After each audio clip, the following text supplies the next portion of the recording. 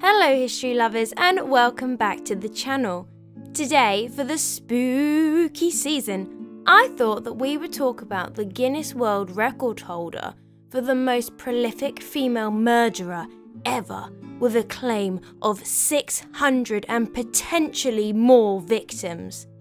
That is, of course, Elizabeth Bathory, the Blood Countess. But did she deserve that record and nickname, or has her name been smeared, much like our own Bloody Mary? Depending on how you interpret today's evidence, the Hungarian Countess Elizabeth Bathory was either a maniac serial killer or an innocent but powerful woman set up and betrayed by her family, like Juana of Castile. What I will say with today's episode, whatever the outcome, it is at times nearly impossible to separate fact from fiction, with how her infamous story has evolved over the years. Bathory's alleged cruelty has gone on to inspire all sorts of media, such as films, plays, TV shows, and even video games. And of course, let's not forget Count Dracula. Before we start, let me know what your thoughts are about the Blood Countess, and then we can see if your opinion has changed. And also, make sure you're subscribed. Elizabeth Bathory, the Blood Countess, was born on the 7th of August 1560 at the family estate in Nyírbátor to parents Baron George VI Bathory and Baroness Anna Bathory. It's kind of unknown how many siblings Elizabeth actually had. I've seen it claimed that she had all sorts, from just the one, called Stephen, to 5 siblings to 7 siblings. So I'm going to say we don't know. The Bathory family was a powerful Protestant nobility in Hungary, and Elizabeth's family members included barons, voivode, a palatine, a king, a prince, and a grand duke. It was through her father, George Bathory, that Elizabeth was related to the voivode of Transylvania, who was essentially a semi-independent ruler. As voivode, Andrew Bonaventura Bathory was her father's brother, and therefore her uncle. Her mother Anna was sister to Stephen Bathory. He was King of Poland, Grand Duke of Lithuania, and also Prince of Transylvania, making the powerful Stephen Elizabeth's maternal uncle. As you may have picked up, on both her maternal and paternal sides, they have the surname Bathory, which means, yes, you guessed it, they were related. Gross. This inbreeding has caused historians to believe that this may have contributed to her ill health and weak constitution. Elizabeth was raised at the family castle in Exeed. It hasn't been confirmed if Elizabeth suffered from epilepsy, but she may well have. What we do know is that she suffered from multiple seizures. Bear with. The first one is basically Łódź, and the second one is Bartoszewicz. Back. Alexander Bartoszewicz of Poland's University of Łódź shed more light on the Countess's ill health, saying, quote, "Already at the age of 4 or 5, she suffered with epileptic seizures, violent mood swings, as well as painful migraines." Elizabeth was apparently very beautiful, and as endowed with looks as she was with wealth and intellect.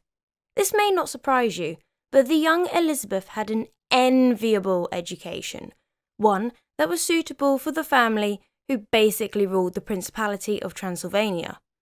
Elizabeth could speak several languages, which included Hungarian, Slovak, Greek, Latin, and German, and the young girl had a passion for learning that would stay with her into adulthood.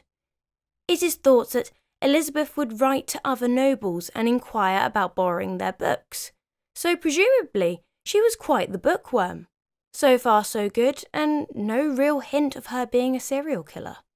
It is also said that Bathory was exposed to servants being brutally and routinely beaten, and at the age of 6, she went to a public execution.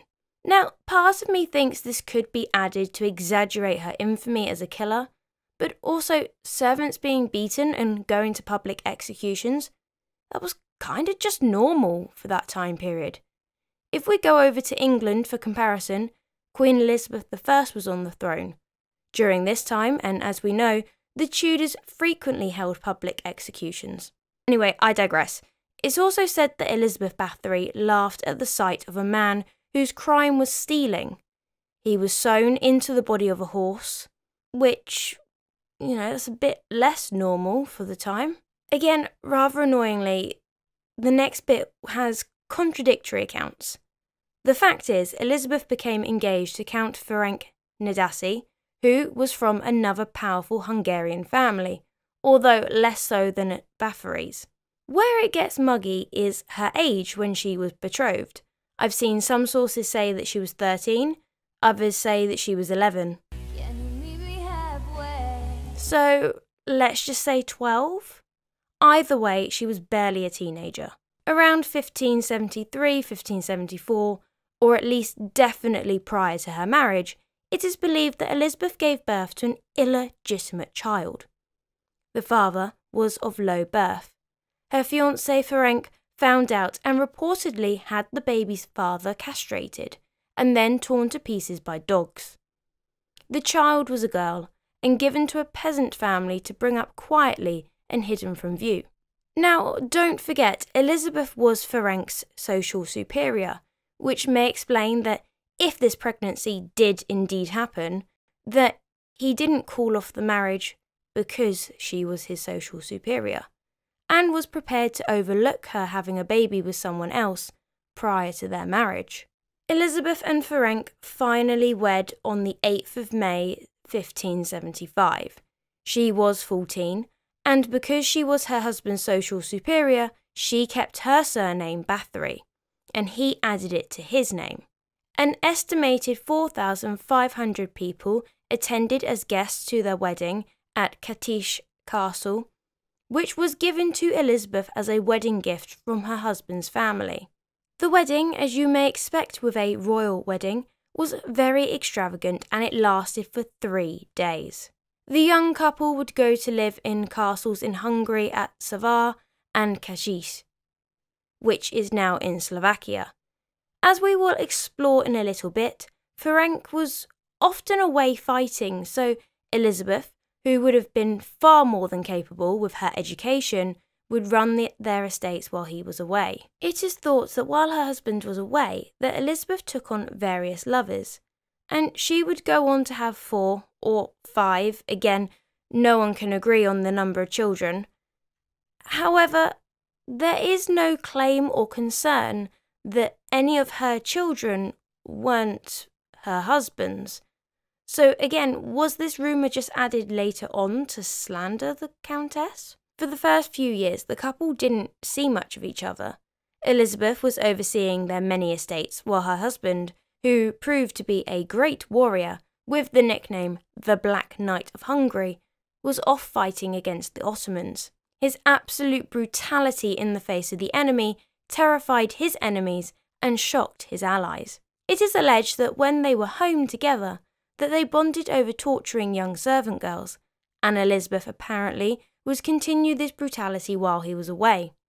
It is also may be assumed that Ferenc taught his wife how to torture people.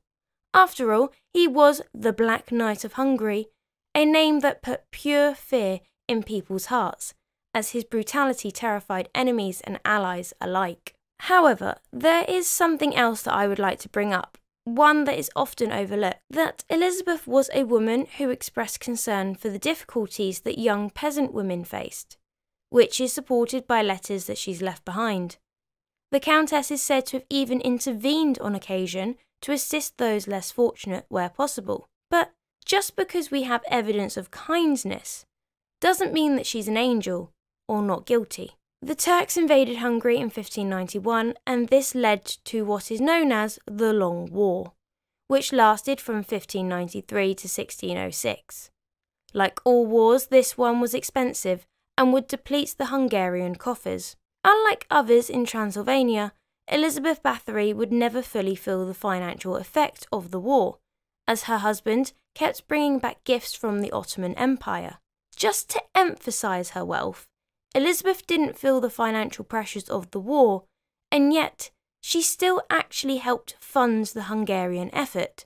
If she hadn't lent the money, the Hungarian Habsburg Empire would have economically collapsed. During the Long War, Katish Castle, probably the one most synonymous with Elizabeth's murder spree, was threatened by the Turks, and Elizabeth had to defend her estates, which she did successfully.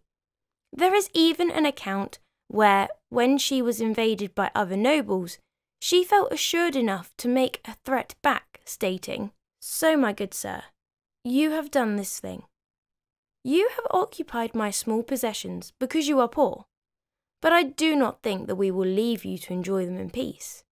You will find in me a man." I mean, the woman might be a serial killer, but you can't deny her strength and tenacity and competency as a warrior.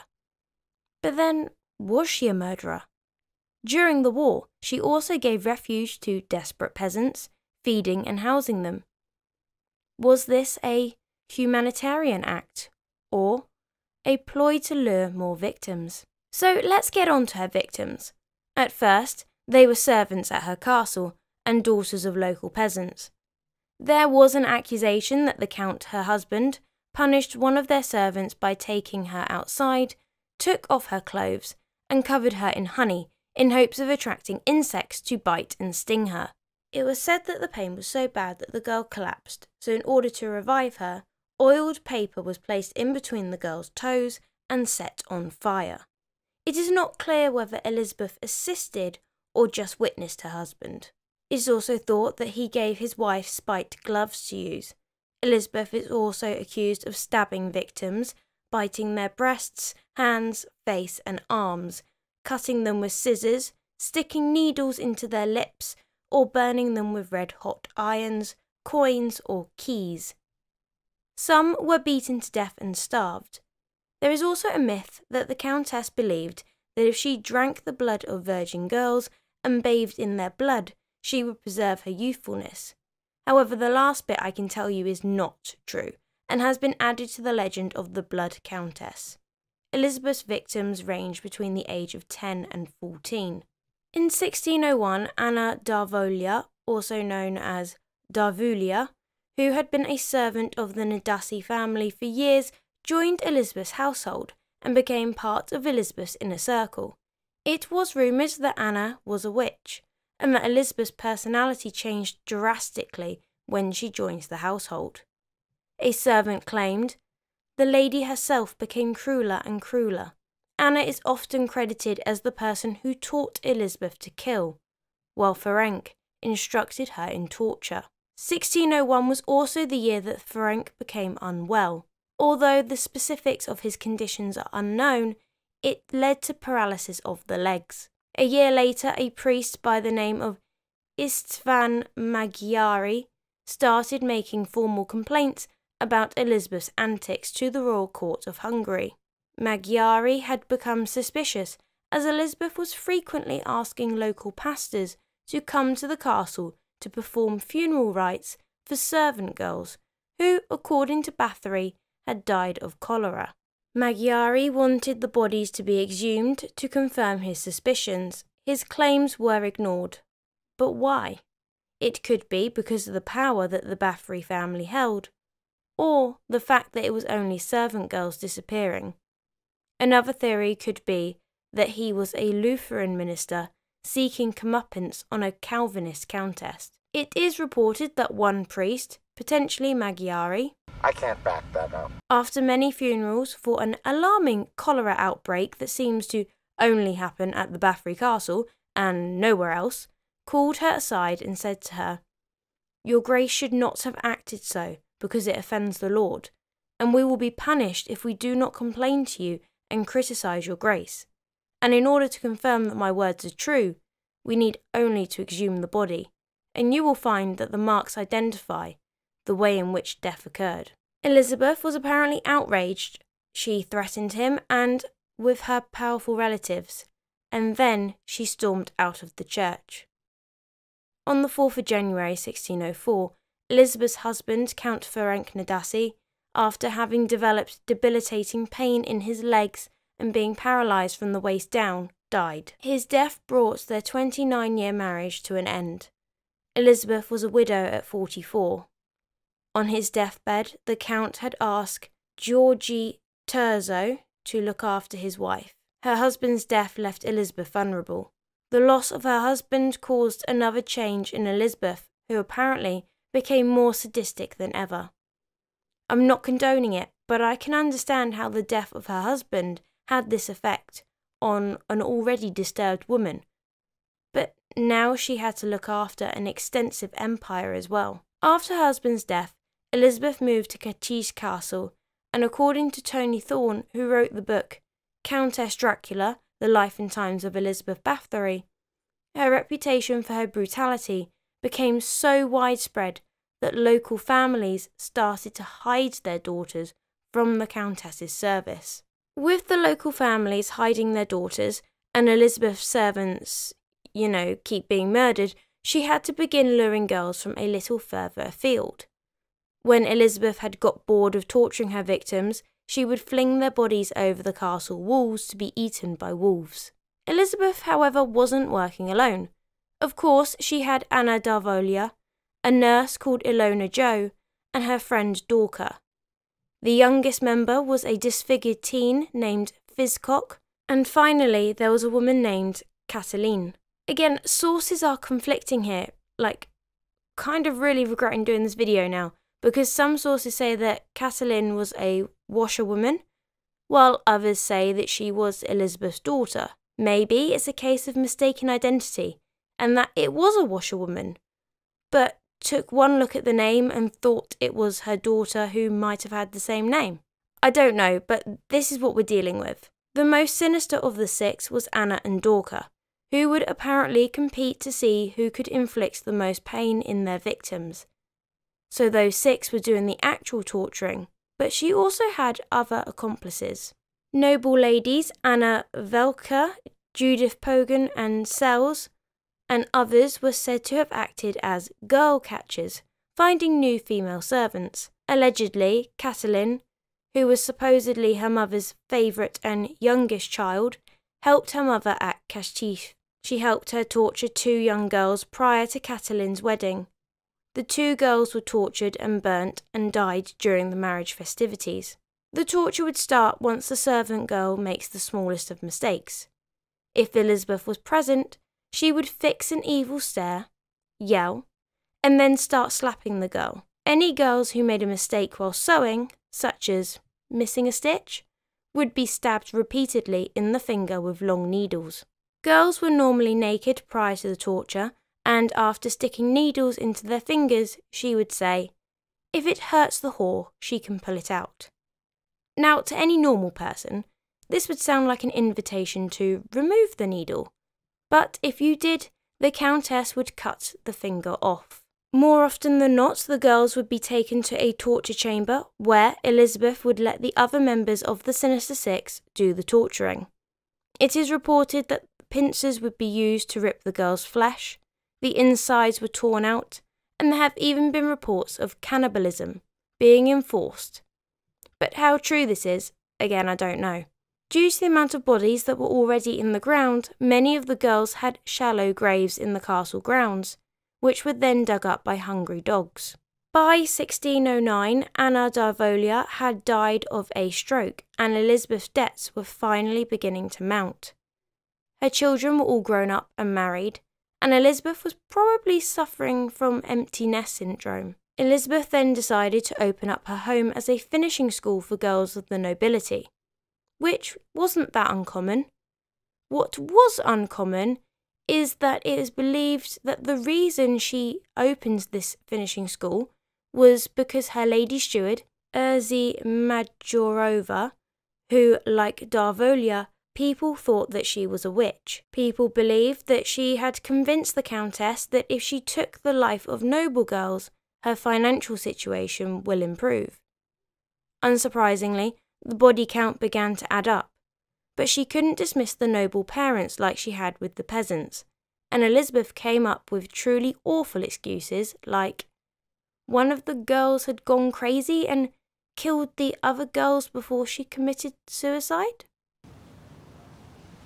Right. Killing the noble girls was ultimately her undoing. Killing serfs and servants, who indeed had fewer rights, was gauche, but not really illegal for a noble, says Rachel Bledsaw, or is it Raquel Bledsaw, who wrote a thesis on Bathory. Killing your fellow nobles, even ones of lower rank, was a far more serious problem, and not one that could be ignored. Some of the parents went as far as to appeal to King Matthias II of Hungary, who would get the Palatine of Hungary, Terzo, to lead an official royal investigation into the accusations against the Countess in 1610. But if you remember, on his deathbed, Ferenc had asked Terzo to look after Elizabeth, but Terzo's loyalty to the king outweighed his loyalty to his friend. Between March and July 1610, Terzo and his men interviewed 52 witnesses. But aside from a clerk, Andreas Samoggi, who had seen a girl with badly burnt hands, they were just repeating hearsay. Things did get better for Terzo. The castle warden, Benedict Bixerdi, claimed that there was secret torture rooms. However, he had only ever heard cries of pain and the sound of a whip. He hadn't witnessed or seen any evidence of torture. Doctors who had been called to the castle to tend to sick girls said they had not seen any marks on their patients. But they were only allowed to see their faces, so that's not to say that there wasn't any bruising. Unfortunately for Terzo, none of the people he spoke to was an actual eyewitness of the torture. In August 1610, Elizabeth Bathory knew that she was in trouble, and she had heard about the investigations into her activities. Elizabeth showed up unannounced at the court in Einsberg, with the mother of one of the dead girls from her finishing school. The grieving mother testified to Terzo and King Matthias that her daughter died of natural causes, but her statement was ignored. Her appearance at court was also a reminder to King Matthias to repay his debts, as he had not repaid Elizabeth and her husband for funding the Long War. And now that her finances were slimming, she wanted her money back. The Countess also served Terzo, who, did I mention, was her cousin?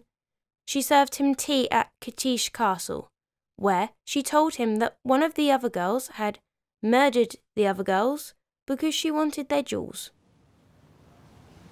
Right. In the September, Elizabeth made her will. This document was more than just a will. It also transferred all of her estates and possessions during her lifetime. The will gave everything to Elizabeth's 3 surviving children, Anna, Catalin, and Paul. The only thing that the Countess would retain is her wedding dress, which she intended to wear until my death. Her will meant that the Bathory Nadasi holdings would avoid confiscation if Elizabeth was found guilty in court. Elizabeth was also aware that both her son-in-laws were already plotting with Terzo against her, so they could take over her estates. In October 1610, Elizabeth withdrew from the Nadasi family seat of Savar. She made one last spa trip with her daughter, collected her jewels, and then went to Kajis Castle. Meanwhile, Elizabeth had been corresponding with her cousin Gabor Bathory, the Prince of Transylvania, in hope that he would rescue her if the worst was to happen. By December, Terzo believed that he had enough evidence to arrest Elizabeth. Terzo and King Matthias invited themselves to dine at the Bathory Castle. Elizabeth was reportedly nervous and tried to act the gracious hostess. Things were going well, until she served the men cake for dessert. Upon the first bite, both men began to feel unwell. Convinced that the Countess had tried to poison them, they left. Terzo returned to arrest Elizabeth at Kachis on the 30th of December 1610. Apparently, Elizabeth was in the act of torturing when he arrived. Although this is debated, what is certain is that they discovered a dead girl, and a severely injured but alive girl. It is believed that her lady steward and witch, Urzi Majorova, cast a protection spell to protect the Countess and to bring about the deaths of Matthias and Terzo. Not a great plan. But that didn't work. Terzo and his men heard the sound of screaming which led them to the torture chamber, where they found the rest of Elizabeth's group. Terzo was convinced of Elizabeth's guilt, and she was taken into custody, where she claimed her innocence and blamed everything on the others. 306 people testified against Elizabeth, which included the other members of her murder crew. However, her accomplices' confessions were taken under torture, so the validity of their confession is questionable. The total victim count is between 80 to 650. Some of the ladies that testified against Elizabeth said how she would cover her victims in cold water and leave them outside to freeze. She would put hot metal against the girl's flesh. Some were even beaten to death. The severely injured but alive girl that they had found was named Anna, and she stated that the Countess did beat and hit her, but it was the castle warden, Benedict Benezecchi, who had ripped her flesh. But Anna would later change her account, and now claimed that it was Elizabeth who had destroyed her right hand and arm. Terzo later gave Anna 50 guilders, 15 pounds of wheat, and a small farm. Both Elizabeth and King Matthias wanted a trial. Matthias wanted to secure her execution, and Elizabeth believed either that she was innocent, or that she could pull enough strings to get out of it. However, Terzo didn't want Elizabeth to go to court. Originally, he wanted to have her sent to a convent, but he changed his mind. Elizabeth would go directly to prison. Terzo had managed to talk Matthias down from wanting a trial, explaining that a public trial would bring embarrassment on the family. A family who didn't rush to Elizabeth's defence. All of the Sinister Six, apart from Bathory and Darvolia, who had already died at this point, were put on trial in January 1611. Death sentences were given to Ilona Jo, Dorka, and Fizko. Ilona and Dorka had their fingers torn out with iron tongs before being burnt to death. As mentioned earlier in the video, Fizko was the youngest and deformed. As a sign of mercy, he was beheaded, and then his body was burned. Castle Warden Benezecchi was put in prison, and self-proclaimed witch Urzi Majorova was charged with aiding and abetting the Countess by trying to kill Matthias and Terzo with magic. Majorova was burnt to death. Noble ladies Anna Velka, Judith Pogan and Sells, who had acted as girl catchers, were never convicted. Catelyn, Elizabeth's daughter, was the only one who was not put to death. She had been the most soft-hearted of the bunch. On several occasions, she herself had been beaten for sneaking food into the victims. She was sentenced to life imprisonment. Ilona Jo reported that the Countess did indeed beat girls until they bled, so hard that the blood pooled on the floor and splattered the Countess's clothes. But when this happened, Elizabeth Bathory would change immediately. The servants would also wash away any blood on the floor. Elizabeth was never put on trial, and she was convicted and sentenced to life imprisonment at Cachis Castle.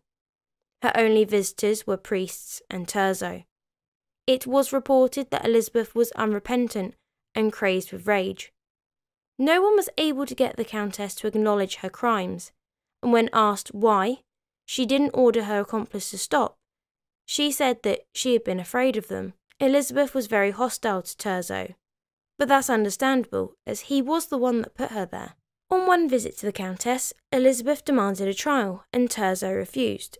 She then threatened him with Gabor Bathory, as a dire consequence of his illegal actions. Terzo then responded, "You, Elizabeth, are like a wild animal.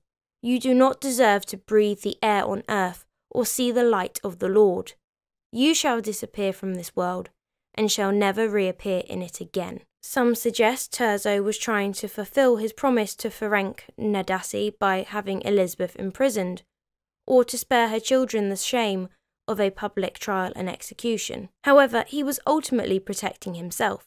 Terzo was also able to get the Bathory Nadassi family to agree to cancel King Matthias's debts. The exact circumstances of Elizabeth's final imprisonment are unknown. However, Terzo ordered her bricked into a windowless room in Cachis Castle. A small space was left to allow the passage of items to and from the chamber. But other than a guard, Elizabeth Bathory was alone.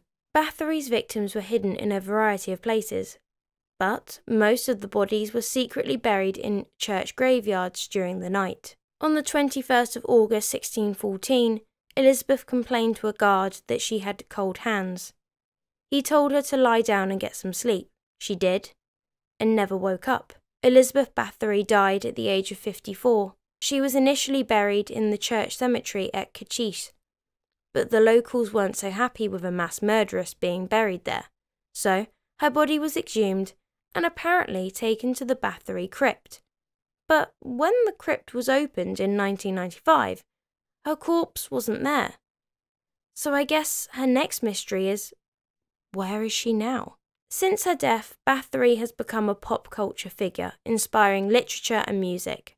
She is compared to Vlad the Impaler, and like him, is said to have inspired Count Dracula, although arguably Vlad had a bigger influence than Elizabeth. So, was Elizabeth a bloodthirsty murderer, or an innocent woman framed? Leave your thoughts in the comments, or come check out my other video where I discuss this more. If you like this video, make sure to give it a like, subscribe to the channel, and share this video with a friend. But until the next one, have a wonderful day.